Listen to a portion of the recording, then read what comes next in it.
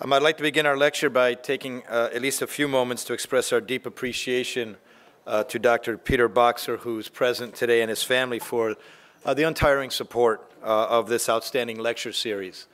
We're very fortunate that Dr. Boxer is able to be here again this year, and his continued presence is important to us and to the legacy of the Boxer family. I have a confession to make. Since becoming dean, I actually had to read up on the Boxer lecture and am absolutely impressed by the legacy associated with it. This year's event marks the 42nd in a series that has attracted lecturers from across the nation, including 11 Nobel laureates. The Boxer lecture has a rich history here at Robert Wood Johnson Medical School.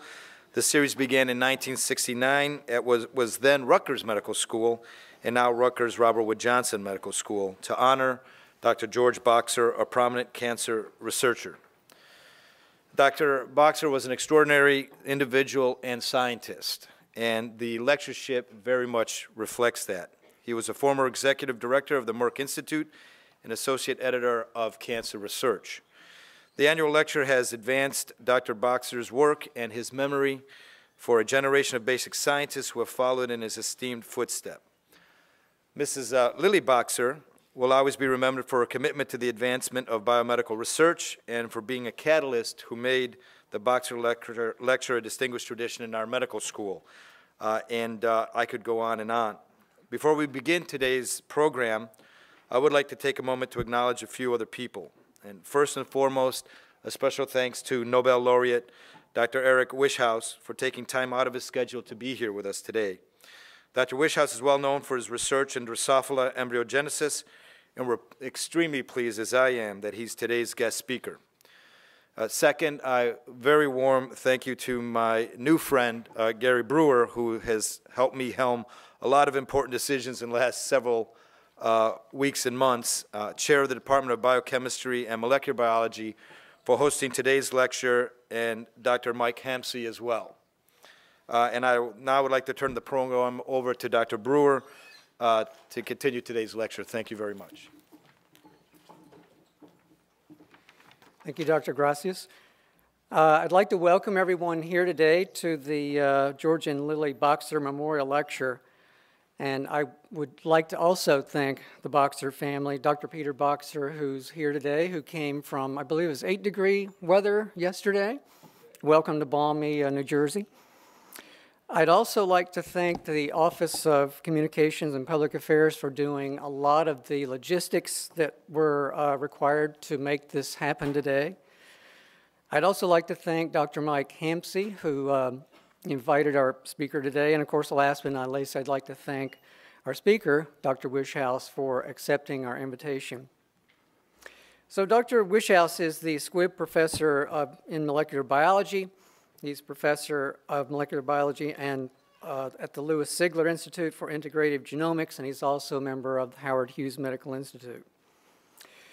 I found out today that, so I did a little bit of research on him. He graduated from Notre Dame in 1969, but I found out that he grew up in Alabama, as did I. I told him, though, that my southern accent is quite a bit probably heavier than his. I said, well, you don't have any accent at all. So interesting that we grew up about an hour and a half apart from each other. He got his PhD at Yale in 1974 and then did postdoctoral work at the University of Zurich, after which he moved to the European Molecular Biology Laboratory in Heidelberg in 1978. Now, it's there that he met Christiane Nusslein-Villard. They started together at this institute. They shared the same lab, and they did the work over a course of about 3 years that led to a Nature paper in 1980 in which they reported identifying genes in Drosophila embryogenesis and segmentation. Well, they continued work in that area over a number of years, and then they shared the 1995 Nobel Prize in Physiology or Medicine with the late Dr. Edward Lewis for their discoveries, as the Nobel Committee said, their discoveries concerning the genetic control of early embryonic development. And he was talking about the time that they spent together at EMBL, he and Christiane Nusslein-Villard, and in a bit of understatement said, yes, I guess it worked out well for us. So with that, I think, yes, it worked out, there you are, worked out quite well.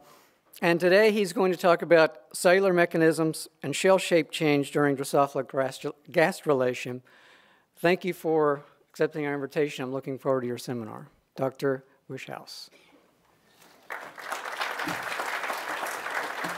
I'm going to say, as a developmental biologist, the past 30, 35 years have been a really exciting time for our field, and that we've come to, for many of the model organisms that we work with in the lab, we've come to understand quite a bit about the mechanisms that direct cells in an embryo into particular fates, how cells become programmed to form specific cell types, and a lot of the genes that are involved in specific steps in that process. In Drosophila, which is the organism that I'm showing you here, we know, for example, that the early pattern in the embryo is actually established as gradients of maternally supplied gene products in the mother, for example, the gene products bicoid and dorsal, and that the way cells make choices in the embryo for particular fates is that individual cells in defined regions in the embryo respond to the concentrations of these gradients, activate specific transcription factors that direct the cells then into specific developmental pathways. In the particular case that I'll talk about today, the cells on the ventral side of the embryo activate the expression of two genes, twist and snail, that direct these cells into mesodermal cell fates. Now, we know a lot about this, and there's still a lot of really, really fascinating, important questions that remain to be answered about how this system actually works. But what I'd like to do in today's talk is actually focus on the next event and a really surprising feature of embryonic development, which is that once cells have been assigned to particular fates, once they know what they're supposed to do, almost immediately those cell fate decisions that are present at the level of transcription factors and transcriptional outputs are transformed into cell behaviors. These mesodermal cells will move into the interior of the embryo where you want to have mesodermal derivatives like muscle. So you activate a cell fate on a transcriptional level, but you somehow translate that cell fate decision into properties of the cell, movement, actually physical properties that change where the cell is, how the cell behaves. And it's that idea of the transition between a genetic programming and mechanical properties of cells that I'd like to talk about today. Now, that means we're really going to end up talking about, in a very simple-minded, simplified way, a sense of not gene activity, but cell mechanics. And you could ask, why would you want to do this? Why is this, I believe, a necessary step in our understanding of development? Well, on the one hand, what cells do and how they move, that is the actual process. It's driven by genes and different concentrations of gene activity. But to know what's really going on, you need to, in a certain sense, step back from the gene products and actually understand the physics of the mechanics of the property of the process. There's another reason for me personally, in that in my career I've spent most of my time understanding development, if you will, in terms of gene activity. And I have a certain picture, a certain cartoon in my head. So one of the attractions, and I'm saying this specifically directed to the younger people in the audience, that an attractive strategy in science, when you think you understand something, is to change the field a little bit, or at least change your point of view, and ask whether, in this case, whether the cartoon that we have from gene expression patterns or protein distributions is enough to explain the visible phenomena that you see. So it's almost like a test of our genetic understanding. That'll be an underlying theme. It'll be a question that's not fully answered, but it is part of the goal for pushing forward in this direction. Now, so trying to understand things mechanically is a good idea. Why study cell mechanics during Drosophila gastrulation? Well, beyond just the molecular biology and the genetics and all the tools that are available in Drosophila, there are, I think, two, for me, really strong reasons behind my choice to study these cell shape changes and these morphological movements in fly embryos. And one of them is that if you look in an embryo, in these early stages, that the cell shape changes during Drosophila gastrulation are rapid and conceptually very simple. So these two EMs, for example, are the embryos were fixed about 10 to 15 minutes apart. The upper embryo, which is at a cellular blastoderm stage, all the cells on the ventral side look very similar. And 15 minutes later, though, you can see this fold has formed that's bringing the mesoderm cells into the interior. And you can see that in this live movie here. If you take this embryo and break it in half, such that you can scan the cells, you can see that the individual cells are long columnar cells. They're about 5 microns across, about 30 microns deep. Each of these panels is about 4 minutes apart. So you get rapid changes in cell shape leading to this morphological change. No cell division. I'll show you later. No change in volume. No changes in cell neighborhoods. Cells aren't moving relative to each other. The simple view is that you have to understand this process just in terms of what the individual cell shape changes. Can we piece them together? Can we build a machine that would do this? So that's one advantage. There's a second advantage in that because of a peculiarity of Drosophila development, one of the complications always in looking in biology is that any cell type that you work with has a history. And a lot of the things that happen can reflect that history. And in a certain sense, these early cells that we're looking at are very special because in a certain sense, they don't have a history. The way fly embryos begin their development is after fertilization, a series of rapid nuclear divisions in this egg. These nuclear mitoses occur without cell division. So you have a fertilized egg that has an increasing number of nuclei. Those nuclei migrate to the surface, and after 13 rounds, they pause in these mitoses. And this is a strategy. These nuclear replications are very rapid. It's a way of, within about an hour and a half, of producing a multicellular organism where you replicate your nuclei, and then only after the 13th division do you subdivide the embryo into cells. And that happens by membrane being pulled down between adjacent nuclei here until you have a single sheet of cells. Membranes pulled down between nuclei, and then you separate the single layer of cells from the underlying yolk. It's at this moment, within about a minute of the completion of this cellularization, when you have this polarized epithelium just newly formed, that these cell shape changes occur. So the cells don't have any history. So, what you'd like to know is mechanically what you have to do to these cells to produce the visible fold that you see. You can look morphologically, and what we've known for 10, 15 years is that there is essentially the major morphological feature is that these columnar cells undergo a process whereby they constrict their apices. Initially, that constriction over a period of about 8 to 10 minutes results in a cell elongation.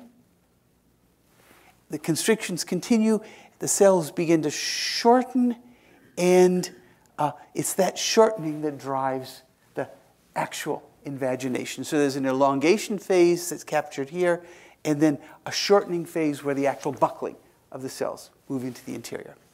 If you look and you say you need, for these morphological changes, you need some force-generating machine in the cell to do it.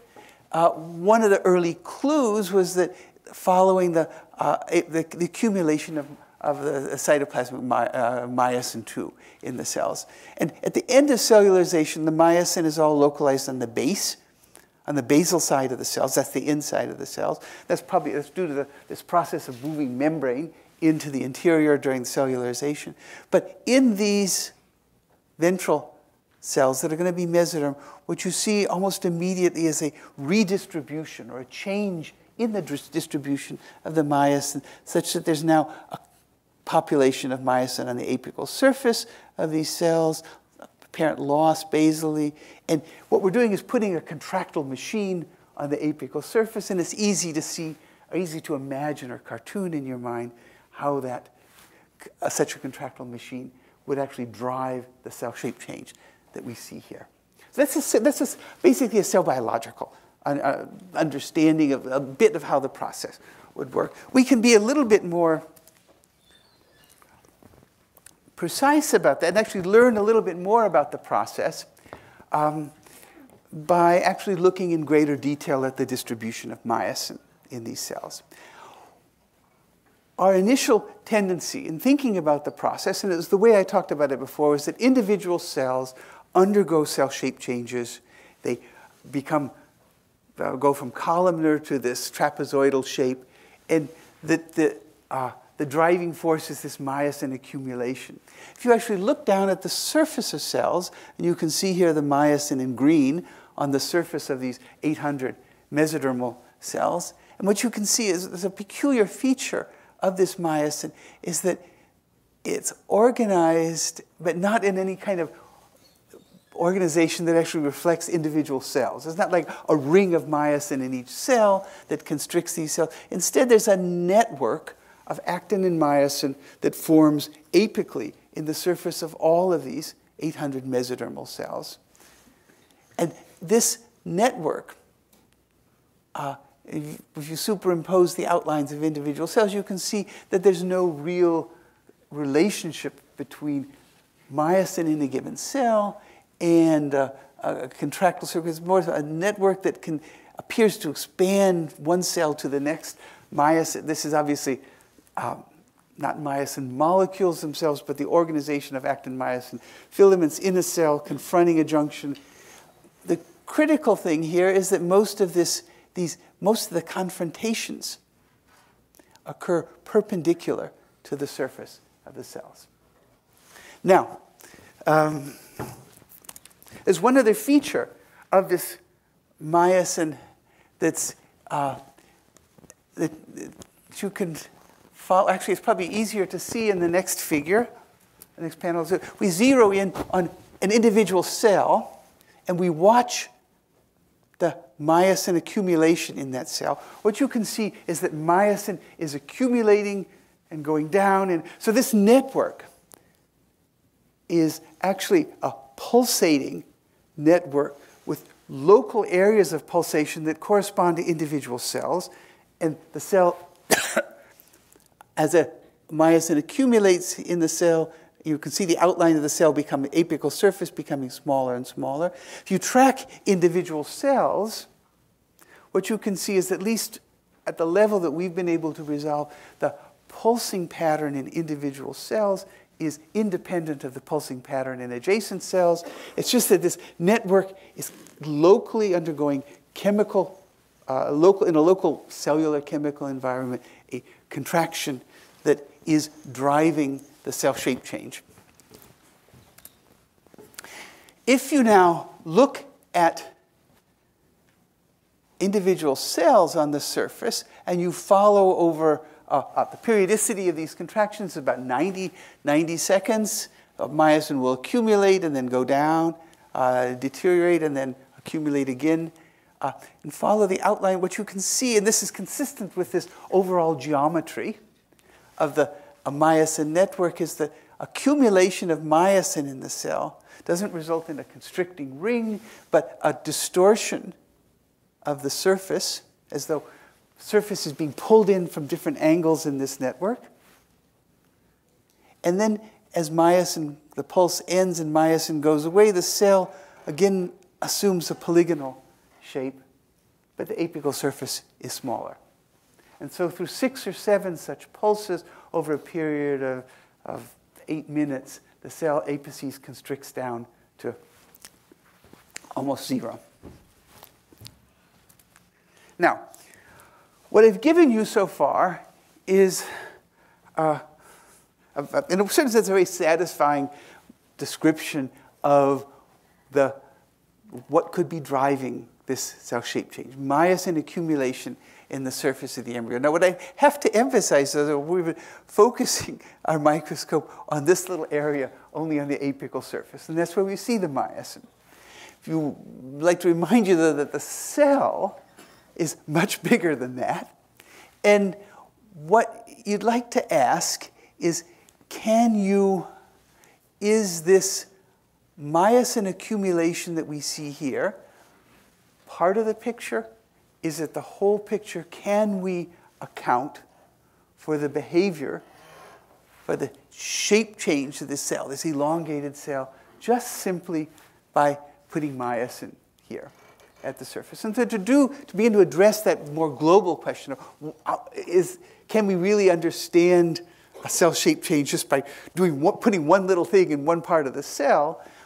What we've had to do is two things: improve our imaging, to use 2-photon imaging at a more rapid timescale to be able to collect data through the whole cell stack, not just the surface, and then also develop software strategies that allow us to reconstruct the cells over time and measure different properties of the cells, cell volume, and other different events that are happening in the cell relative to the myosin accumulation that happens in that particular cell at that time.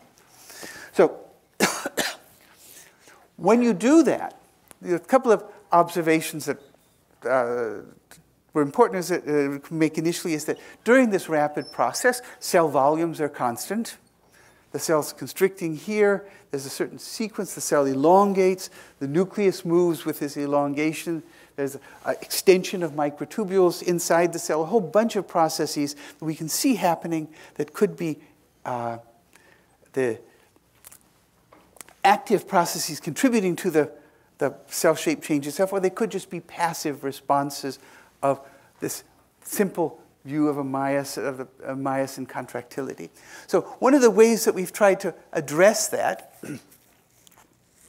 has been to follow each morphological change, the lengthening of the cell or the repositioning of the nucleus or the increase in surface area, anything that we can measure, and ask, how does that occur during the course of development? This is some data from Matthias Kaschuber, who's following the length of the cell. You can see that over the period of time during gastrulation, the cells are getting longer and longer, about 40%, 70% increase in length. When Matthias showed me this line, this is a single cell trace, and I said, yeah, it's going up.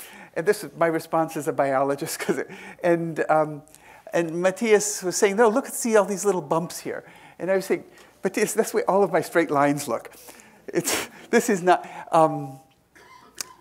but you can actually test the significance of these, what Matthias was interpreting as steps, by taking this data, taking it for hundreds of cells, filtering the data, taking the derivative, and ask, when are these pulses, when are these steps occurring in elongation, and how do they correlate, and how, if there is incremental stepwise elongations, how does that correspond to apical myosin driven apical constriction? So what you do under those circumstances, obviously, you just do a correlation analyses where you can track apical constriction in individual cells and lengthening, and ask, are these pulses in behavior coordinated?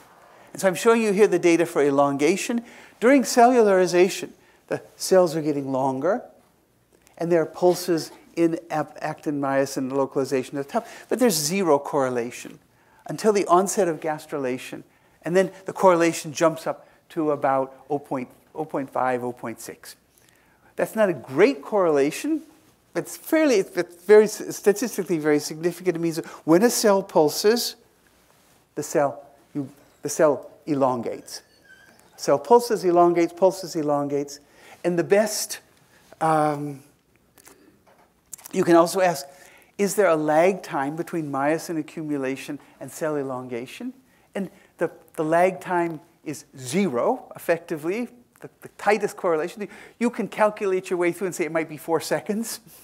There's some minimalist lag time, but essentially what these results are telling us that at least for cell elongation, even though there are microtubules that are elongating everything else, the temporal correlation that matters is accumulation of myosin and apical constriction, and that drives elongation. We have the same results for nuclear positioning. For every morphological aspect that we've been able to measure over this 10 to 15 minute interval, the time correlation goes myosin contraction in this cell, and this thing happens. So that's a correlation. It's not a causality argument, but it's a strong correlation. So our simple view that arises from this is that, morphological, go out on a limb and say all morphological changes that occur in individual cells during ventral furrow formation are pulsed and temporally correlate with apical constriction and myosin accumulation. And what this suggests is that maybe we can think of cells, since they have constant volume, as cells are essentially like water-filled balloons, and you squeeze them at one place, then they're going to extend. And that is the driving mechanism that we were working with here. Now, what you could ask, though, is we have enough data. We really know how cells change their shape.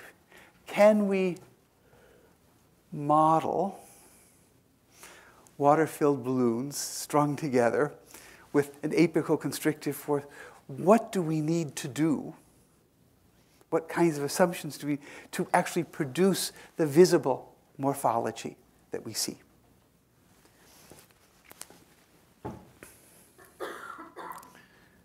So this is work of Oleg Polyakov, who's a just recently graduated graduate student in the physics department, in a collaboration with Josh Shavitz and Matthias Kashuba, and to some extent me. And I'm not going to go through this in great detail, but just basically the major features of Oleg's model is it's a two-dimensional model.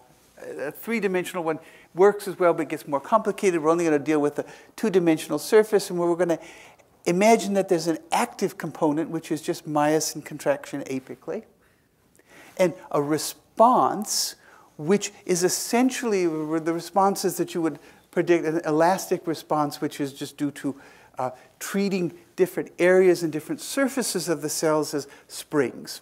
So there would be a cost to stretching the lateral surfaces, a cost to stretching the basal surfaces. Those can be different for lateral surface, basal, apical, a great cost to any change in volume. And you can, the argument is going to be that the actual final morphology of the cells, and whether you produce an invagination or not, is going to depend on the relative costs of different distortions. So then what you can do is you can ask your computer to go through all different possible parameters, all different, the ratio, essentially the morphology is the ratio of one K to another K. And you can ask, what are the distributions that will actually produce visible morphologies? And a really simple-minded, one of the things that became clear to us very early, that the really central feature, since we're constricting the apices, is the relative spring strengths of the lateral surface versus the basal surface. So if your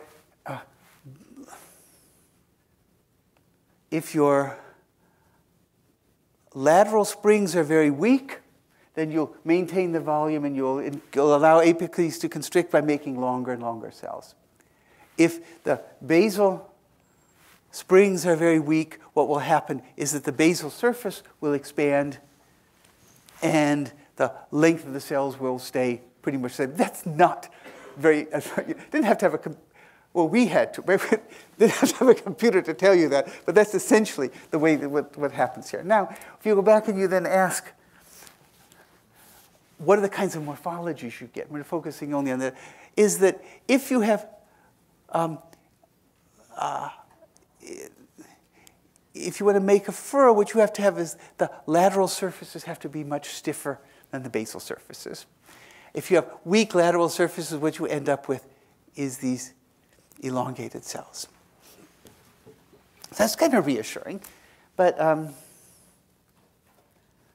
if you go back and look at the morphology, what you actually see is that there's no set of parameters that we can choose that will actually mimic the process of invagination. The closest we can come reflects this idea that there's really two phases in the process, an elongation phase and an invagination phase. And what we would like to suggest is that then the first 8 minutes, which is when myosin is visibly contracting, that results in this elongation phase. And then there's a transition to the actual invagination. And this transition, in our current model, we imagine is being driven by a change in the spring constants basally, or a change in one of the spring constants.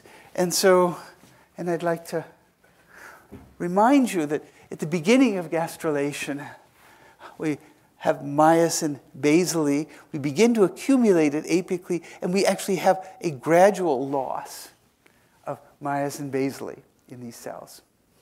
So one possible model is that this loss in the elasticity, the stiffness, or of the basal side of the cell that's required for this transition to drive the invagination. It's just this gradual loss in myosin, or gradual loss in elasticity, until the cells pass this magical calculation point where the spring constant, the base of the cells will expand and the length of the cells will will shorten back. Now, if we look at the data here, this is going to drive us to what is probably the most controversial and unreliable thing I'm going to tell you today, is that if you think when myosin is doing its work, myosin is doing its work essentially to achieve apical constriction during this early phase that's driving elongation. And in a certain sense, the work of that myosin is translated into an elongation of the cell in the same way that work on a spring will translate into, will store that energy or that work in a stretched spring, in the stretched surfaces of these elongated cells. That's the most economic, that's the most, the simplest redistribution of that energy. What happens is that then as myosin becomes weaker, what we would propose is that the stored energy of myosin constriction that has been stored in these postulated lateral springs is now used to actually drive the shortening or the expansion of the cells and drives the actual invagination. And one of the reasons for thinking about that is that if you look at the length of the cells elongate here, and then this very spring-like quality where the length of the cells after the process is the same as it was at the beginning. So you're stretching a spring and coming back.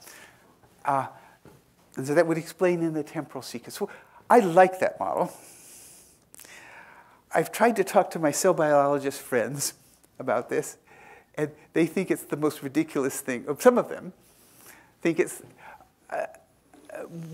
well, the issue is, where do these magical springs live in the cell? And what is and the natural response? Well, this is the myosin actin cytoskeleton, but we know that part of it, that actin myosin skeleton under tension will constantly restructure. And so what we're demanding, if a spring restructures, if any of you remember slinkies and pulling slinkies out of, the reason springs don't work anymore is that all the molecules restructure inside the spring. And so what you would require for this model is biological springs that are sufficiently elastic that they can store potential energy over a period of 8 minutes or 6 minutes of what. So that brings us then to, I keep forgetting I can do this from here, the actual physical properties of cells. And can we begin to approach or try to understand what are the elastic properties of cells during invagination? So the way that we've approached this is building, injecting fluorescent beads into the fluorescent beads into the embryo, and then we'll see a variety of approaches, but we use paramagnetic beads, and we're going to we build little built little magnets and tried to ask what are the tried to begin to measure the elastic responses of the embryo. So we're now looking at an embryo. This is labeled with histone GFP, and the embryo, we've turned on the magnet and we turned off the magnet. Turn on the magnet and turn it. So what you can see is an elastic response. So there is an elasticity. We can measure that. Two features are that it obviously didn't spring back to where it was in the beginning. But there is a relaxation time that's in the order of a minute and a half or 2 minutes during this time. So we have springs, and they can store energy, if you will, for a minute and a half or 2 minutes. That's not quite long enough for what we need, but so what we really, I think that there are problems, we need to think this through a little bit. This result positions us midway between believing the model and disproving the model, if you will. So it's an okay place to be. We can survive there for a while longer. But another feature, though, that's actually interesting, even if you don't use the magnets, you can just inject fluorescent beads and follow them. And they kind of bobble around for a while. And then when the invagination occurs, the beads follow the cells into the embryo. And so you can, we're using these strategies in part to try to measure the viscosity, the viscous properties of the cytoplasm. I can tell you that cytoplasm behaves as though it's extremely viscous, 95% glycerin.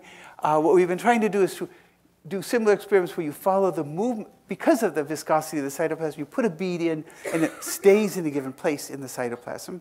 That actually acts as a marker for cytoplasmic flows. So initially what we were trying to do is to follow a cell shape change by following the cytoplasmic flows within that cell and ask how the surface of the cell changes versus how cytoplasm within the cell flows. And that's still an ongoing project, but Konstantin Dubrovinsky realized that if you actually just follow globally all the beads in an embryo that you inject, you can establish tracks and the behaviors of individual beads. And from that data, and multiple embryos and collapsing along the anterior-posterior axis, we can establish velocity fields for the beads in the embryos. So we're actually showing here is looking head-on, and this is the directions and the velocities of beads, and therefore multiple beads, and therefore the cytoplasm during the process of this ventral furrow formation. From these diagrams, we can develop streamlines for the flows of cytoplasm. When you look at this, these patterns of cytoplasm, which we're looking at over the whole embryo, look resemble laminar flows of a viscous fluid. And so put something in the cortex of the embryo, we contract, and that drives in this viscous fluid a certain movement or flow of the cytoplasm.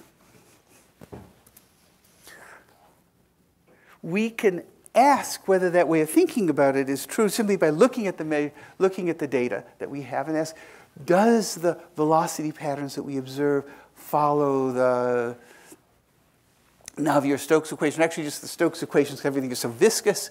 And what you can do is you can take a given area of the embryo, and what the Stokes equations allow you to do is if you were told the velocity vector, given the velocity vectors around the perimeter of any area, you can predict if this is simply viscous flow, the distribution, the vectors anywhere in the area that's defined here. And so when you do that, you can ask, do the visible measurements that you see follow theory? This is the match of the theory pattern to the measurement pattern, or the overall, the theory allows us to predict within about a 10 to 15% accuracy for vectors over the whole surface. So we're able to, that's very close to what we think is our measurement accuracy. So what we're saying is that the global pattern of cytoplasmic redistribution can be predicted just by the Navier-Stokes equations. Now this is a kind of a weird or unexpected observation.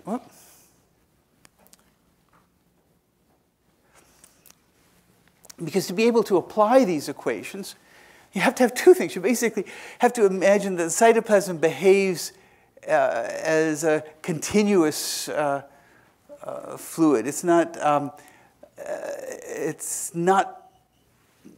divided into bigger units than what you're able to measure. It's a continuous fluid, and that means it's not really behaving like it's being divided up into cells. And it also, these equations really only apply for viscous fluids. If you have any elasticity here,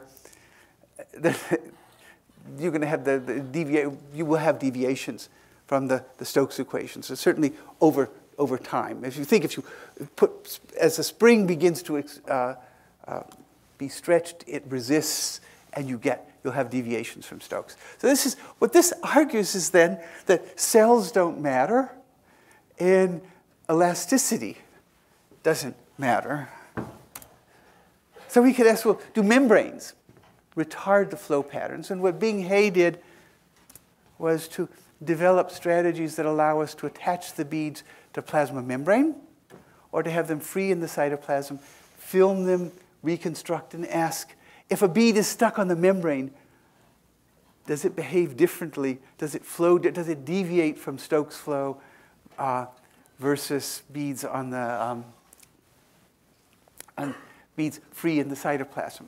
And what Bing found is that beads on the surface, attaching beads, doesn't alter their flow patterns at all. They're identical between beads in the cytoplasm, beads on the surface, and both of them can be predicted by the Stokes equations, which again means that membrane is not offering resistance, is not accounting for the behaviors that we're seeing here. So all this time, we've been thinking about the whole process of morphogenesis. So we have an epithelium with individual cells. The individual cells undergo individual shape changes, and we put them together to build a furrow. This is making us wonder whether the subdivision of the embryo into discrete cells is really necessary at all.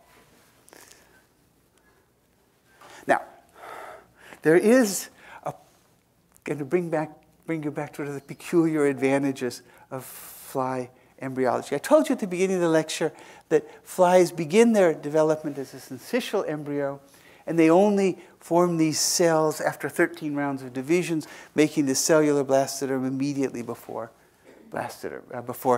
onset of gastrulation.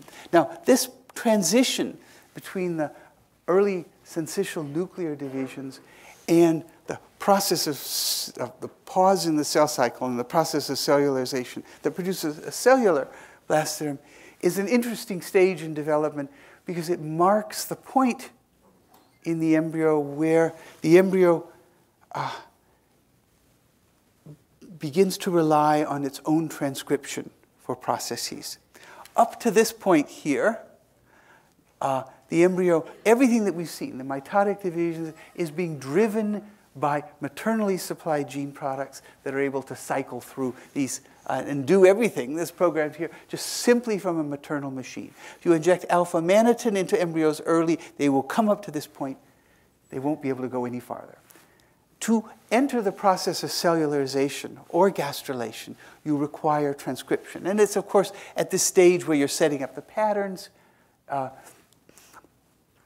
gene expression that define mesoderm and make the cells mesoderm, but it's also at this stage where you're transcribing for the first time genes that are required for this process of cellularization or subdivision of the embryo. We've been able to show through a set of genetic experiments that this process of cellularization requires transcription, requires expression of genes. There's no single gene in the genome that's required for making membranes. But we found that there are two genes that play particularly important roles. One was SLAM that was cloned by Thomas Lequi in the lab in 2002. And a second one, discontinuous nuclear organism, cortex, which was recently been, Bing He has recently identified in the lab. Neither, when you remove either of these genes, they are somewhat abnormal during cellularization, differently abnormal, but they all undergo a partial process of cellularization. The exciting thing for us is if we eliminate both of them. And so what happens in these doubly mutant embryos for slam dunk, I tried that, that's okay,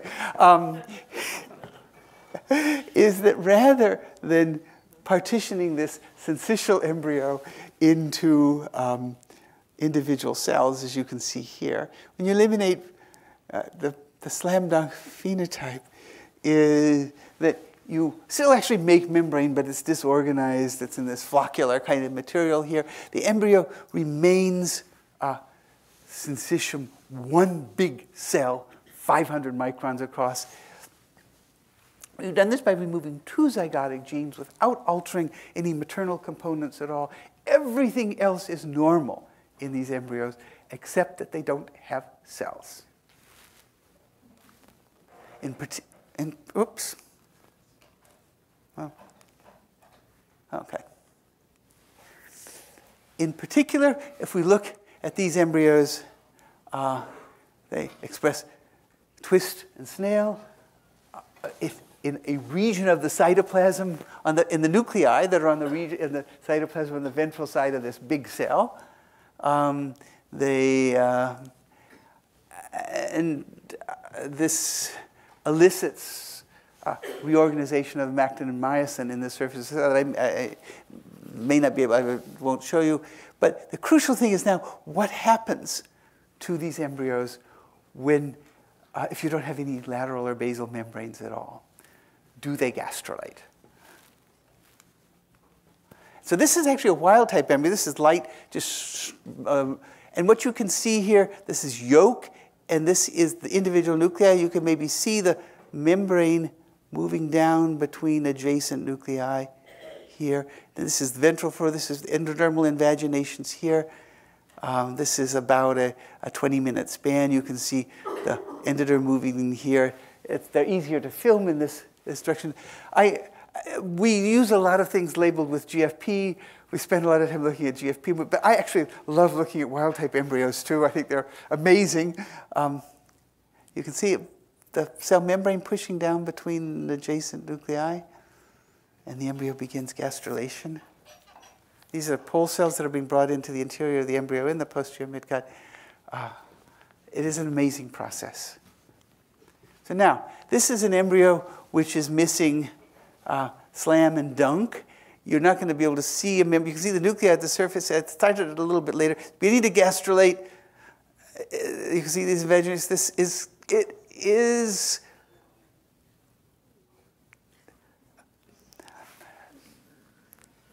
an amazing job, and then it dies.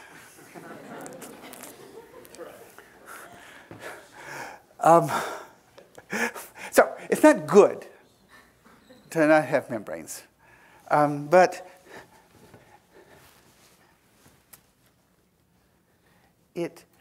these embryos are able to undergo remarkable, these similar reorganizations. If we plot out, if we inject them with beads and do the cytoplasmic flows, they're again identical. Whether we have the beads stuck on membranes or free in the cytoplasm or membranes that have no membranes, embryos that have no membranes at all. And so the way that we're thinking about this process is that this redistribution of cytoplasm is essentially as though you were, imagine you had the viscous fluid here. You could do this with you wouldn't have to do it with 2 pots. You could, interconnected pots, but you would slide these lids and the drag will create a certain flow pattern that would be predicted on the surface of the embryo. Would be driven by a movement of the surface of the embryo that drives internal flows with no membranes at all. Now, what you would predict, this is an interesting thing that we have talked about cell shape changes. And one of the ways of thinking about cell shape changes is to take a block of cytoplasm that's defined by a cell and say, how does that cytoplasm move, or how does it redistribute?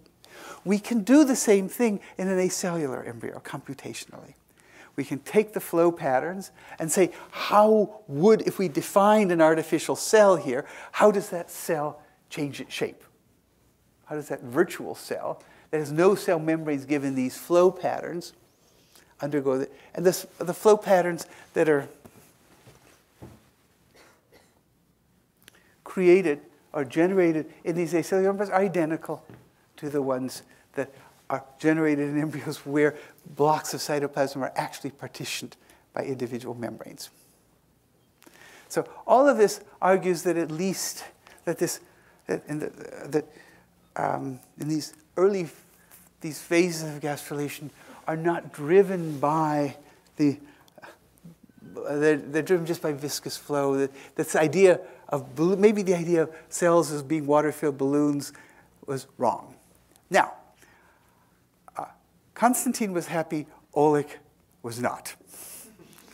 He had spent most of his thesis arguing, trying to mimic these processes by treating, elastic elements. Now, what became clear to us was that you could say, well, what is it that these embryos can't do? These acellular embryos. Are there things that they do? Are there things that they can't do? If you watch them, and now we're just looking at nuclei here, the initial phase, and depending on the temperature, is this elongation phase. And then in this time lapse about 11, somewhere between 11, there's a movement of the elongation and then a shortening that drives the internalization of the mesoderm. What the slam dunk embryos do well is this initial elongation phase. What they can't do, is the shortening or the invagination. So what we would propose is that a slam dunk double without lateral membranes behave like modeled epithelial grids in which K length, that is the spring constants, the lateral spring are very, very weak. So you just get elongation. If you remember, that was also our postulated first phase of gastrulation. Here they're probably non-existent, the K length, but you get no resistance, and so you don't store any of the energy. So you can't shorten. You require the lateral springs, actually, in Oleg's model, to shorten. The elongation of the lateral springs is a passive response of viscosity, but it's crucial that you have them to be able to move into the shortening phase. And so that gets us back to trying to balance these two models. And we think what we need to do, obviously, is to refine our measurements of elasticity. One of the crucial elements it will be to try to get some sense of what the forces are that are driving the flows apically. Is there elasticity, lateral elasticity, which is very weak relative to the apical forces and relative to the flow, but still sufficient to store energy to drive the invasions? We haven't been able to model or work through. We're still in the process of trying to think our way through that. But the interesting idea that's come to us is this critique, if you will, of the way that we've thought about morphology. And up to this point, we've been thinking about morphology as the properties of individual cells. And we believe that we could understand global changes in morphology by adding up the behaviors of individual cells. And what these results suggest to us is that maybe a more powerful intellectual approach is to develop ones that are really based more globally on the behavior, on the total embryo and on flow patterns or redistributions of cytoplasm. In some places, the subdivision may be important, but in other places, it's not essential and maybe interferes with your understanding of the process. So what I wanted to point out, in terms of the general summary, I think that one of the powerful things that I've learned is that how much, beyond genetics and beyond the kind of manipulations that are possible in genetics,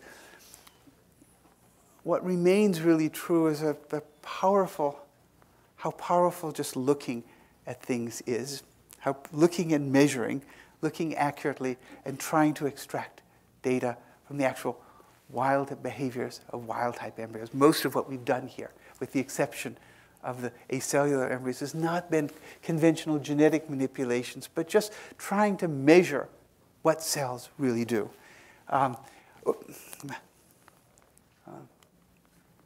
Another thing that's kind of intriguing is that simple biophysical principles can explain much. And that's attractive, because most of us have some vague memory of our physics. And it does have the wonderful property of being able to step up a little bit above the process without having to deal so much with individual molecules to really understand things at a more abstract but still rigorous way. It's also interesting that, again, that's true for non-compressible fluids, for viscous properties, and that how we think about cell membranes and the roles that they play. There were membranes there. And I believe those membranes will have a certain measurable elasticity. But the measurable elasticity of those lateral membranes is not relevant or not even large enough to drive or influence the processes. So we need to, it's wonderful that you have rare genetic manipulations are very powerful because they suddenly make you see things or think about things that you wouldn't have otherwise. So I'm going to stop there. The work on our most recent work on ventral floor formation was initiated by Adam Martin when he was a postdoc in the lab working with Matthias Kaschuber, who was a theory fellow in the Louis Sigler Institute, the help of two undergraduates, Michael Gelbart and Zia Khan, who developed the software, the strategies that have allowed us to do most of the computational work. More recently, our work on the work that two-thirds of the talk was work by Bing He, some by Mo Wang, whose work I wasn't really able to talk about today, Oleg Polyakov, and Konstantin Dubrovinsky. Thank you for your attendance, and take any questions.